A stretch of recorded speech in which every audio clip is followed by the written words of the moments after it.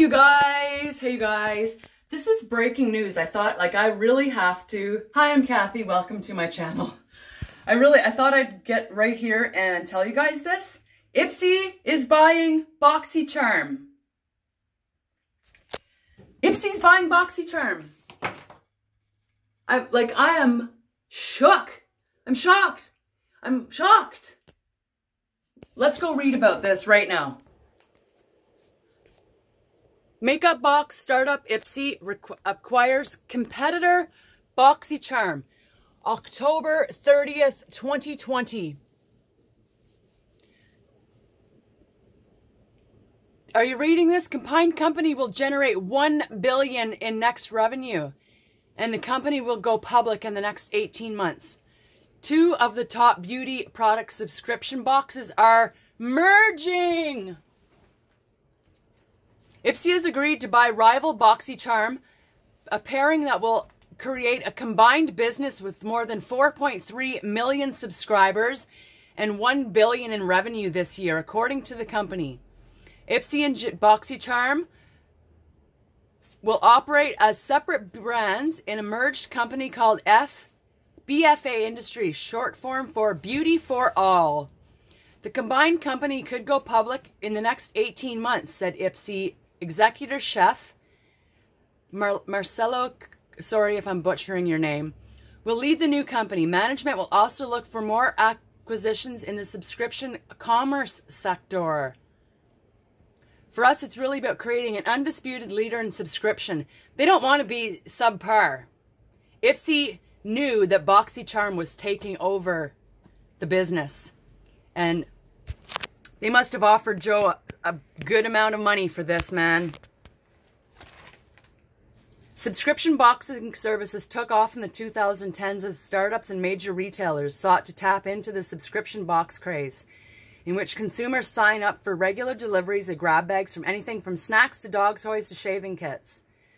Coming together will help Ipsy and Boxycharm boost their share of the broader beauty subscription market.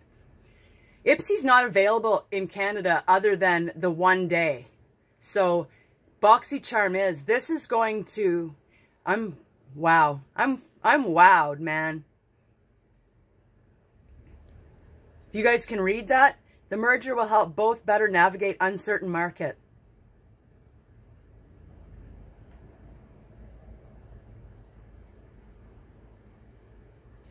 Makeup sales are slipping while skincare offsets a dip in the makeup sales.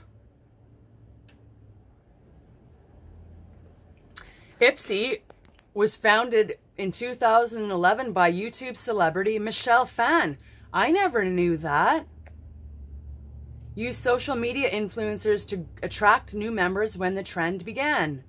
The business, backed by investment firms, surpassed $500 million in revenue last year, and it's profitable according to Camberos. Ipsy was valued at $800 million in a funding round 5 years ago and has raised $100 million to date.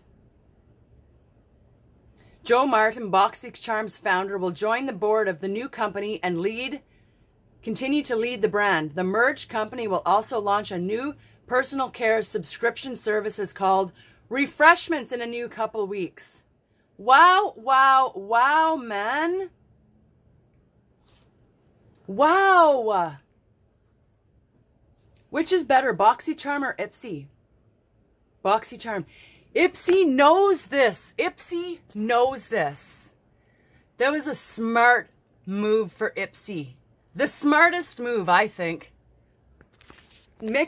Boxycharm was slamming Ipsy. Everybody said that Boxycharm is the right way to go. Ipsy's good for, if you like affordable, $12 and you can get samples and maybe a full-size product. Boxycharm, $25 and you get high-end full-size items every month delivered right to your door, plus add-ons, plus pop-up shops available to Canada, US, and other places. They're planning on going international soon, I've heard.